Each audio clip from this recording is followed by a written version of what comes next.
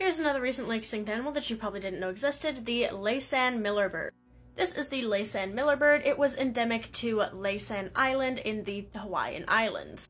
It was a rather small and reportedly very tame little bird that was heavily abundant on the island until the introduction of rabbits to the island in the early 20th century.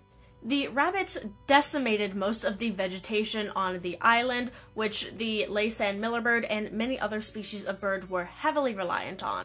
The birds were heavily dependent on all the vegetation for things like nest building, as you can see up here, and their main food source was a now extinct species of moth that was also heavily dependent on that vegetation. So when the vegetation was decimated by rabbits, there was nothing for them to build their nests in, and their main food source went extinct.